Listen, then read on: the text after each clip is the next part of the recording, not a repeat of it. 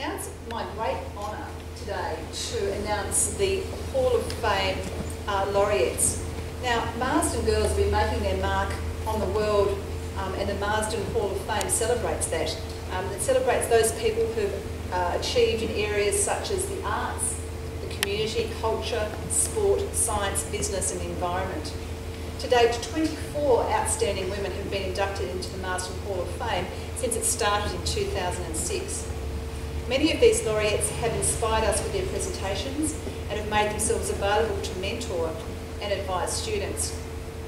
It's a very difficult task every year, as I'm sure some people here will attest, to select who we're going to induct into the Hall of Fame. As you can imagine, there's hundreds and hundreds of old girls who've done amazing things in the last 137 years. So this year we're delighted to have selected 4. And the 4 that we're going to induct today are Noeline and June Blundell, both posthumously, Shirley Tonkin and Cassandra Treadwell.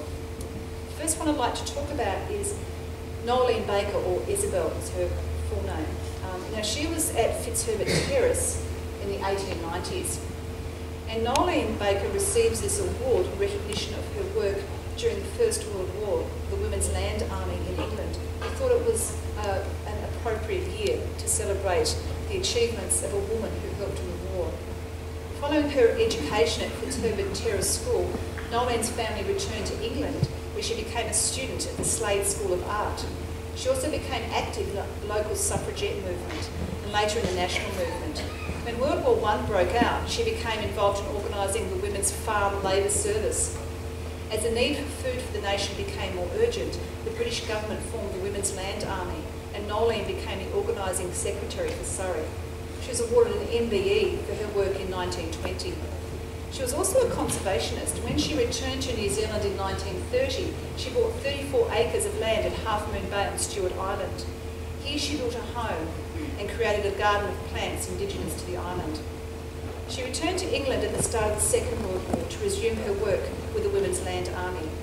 After the war, she returned to New Zealand and helped set up post-war reconstruction study groups, believing that to wait until peace is in sight is dangerous because the building of peace is a task that demands careful and prolonged study.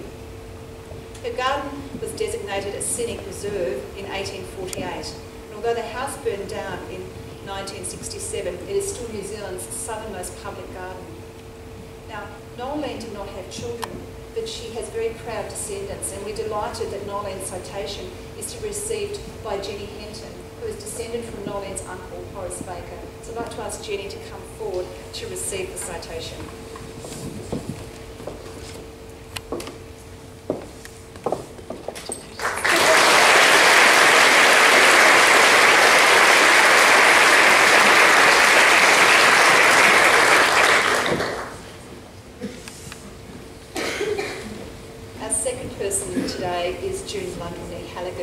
And she was a student at Marsden from 1933 to 1939. This posthumous award recognises June Blundell's voluntary and charity work throughout the community, both as a patron and active supporter. The welfare of people was always a driving force in her life. To quote, "To be honest, like all volunteers, I just love doing what I do. I don't think about how many hours or how many events I've attended over the years, because it's not about that. I get an enormous amount of joy from being involved." As a diplomatic wife and married to the Governor-General, June was involved in charity work and later in a wide variety of organisations, particularly that of the Order of St John, where she became one of 29 women worldwide to be made a Dame Grand Cross of the Order. Child cancer was also important to June, and she helped found Canteen and was its first patron, as well as that of Child Cancer Society. She found time for many other organisations across a wide spectrum of New Zealand society, especially those assisting women and young people. Humble in her attitudes, Lady Blundell's charitable work was nationally recognised when she became one of the original members of the Order of New Zealand in 1988. June maintained close contact with the school. She became the second female to join the Board of Governors in 1961, and after leading the Old Girls Association from 55 to 58, she was President Emeritus of the Association from 1972 until her death in 2012. A softly spoken woman who never sought the limelight, she worked quietly and tirelessly on behalf of many community organisations and charities. Lady June Blundell died in 2012. However, we are thrilled that her daughter Sally Winston is here today and will accept the award on her mother's behalf.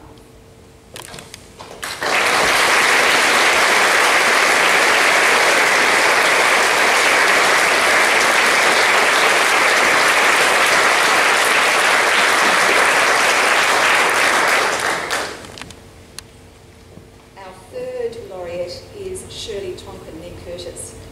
Shirley was a student at Marsden from 1937 to 1938, and this award recognises her work as a doctor and international researcher into cot death, sudden infant death syndrome, or SIDS, and sudden unexpected death of an infant. She founded the New Zealand SIDS Association in 1979. Leaving school, she trained as a doctor at Otago University and soon became interested in why babies died at an early age.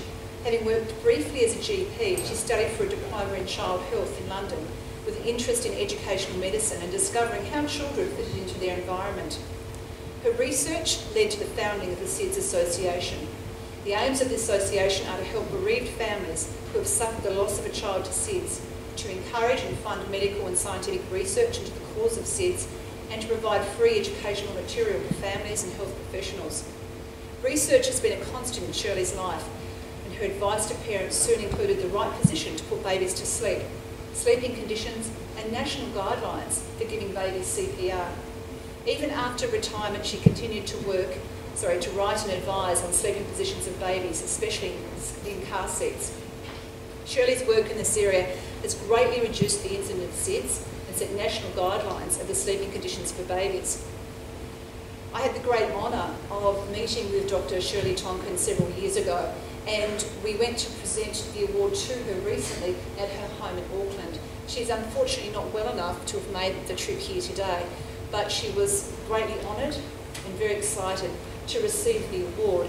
If you think about the time she became a doctor, she left here in 1939, and it was a time when women becoming doctors was quite rare. In her year group, I think there were 4 or 5 women who became doctors. It was an extraordinary year group. So in her absence, I would like to acknowledge the work of Dr. Shirley Tonkin.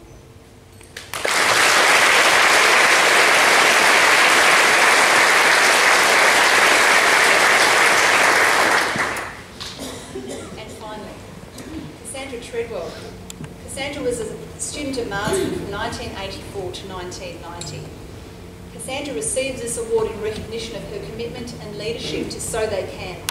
This is a charitable organisation she set up to work with communities in Africa, to enable them to help themselves break a cycle of poverty and to connect New Zealand and African businesses in a mutually beneficial way. Cass is a qualified medical lawyer and has worked in a variety of areas, both nationally and internationally, liaising closely with doctors, families and patients. Social justice and the lack of it has always been at the forefront of Cass's life. In 2009, she founded So They Can after visiting the Kenyan community of Nakuru. Since then, she has built up her charity, which has constructed a school, an orphanage, and countless homes for families. Her work continues beyond Kenya and into Tanzania. Her focus is not limited just to the work itself, but to raising the money to enable the work to continue and for the community to become self-sufficient. She describes one of her business projects as connecting 2 worlds. First world countries such as New Zealand, which are materially wealthy but often emotionally malnourished. In Africa, where people are incredibly poor with a depth of emotional richness that we crave. Cassandra's belief in Ubuntu, I am because of you, is behind all her activities. She and her family visit Africa twice a year, overseeing her projects and her staff. She shares her views on charity and philanthropic giving through TED Talks and a variety of other media. Cass is here today, and it's wonderful that she's also our guest speaker, so I invite her to come forward to receive the citation.